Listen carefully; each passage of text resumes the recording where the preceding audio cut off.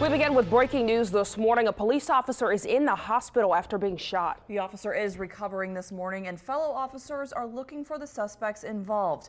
Janella Newsom is live at University Medical Center, where the officer is being treated right now, and she has the details on this investigation. And Janella, what can you tell us? Well, good morning, Jade and Sheba. As best I can tell you is that the police chief, Michael Harrison, of course, he spoke with the media a few hours ago and said that the police officer is here at the University Medical Center and is listed in good condition after being shot in the leg.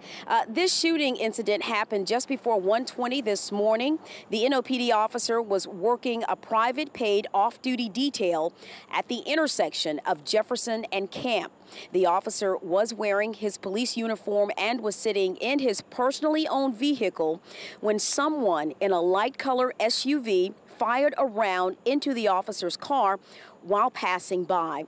Harrison says the rear windshield of that SUV appears to be out. That's the only description police have so far about the SUV in question. Now, with regards to the suspect, the only description the police have is that of a young African-American male. An African-American male, and here's a brief description by Chief Harrison about the shooting incident that occurred this morning.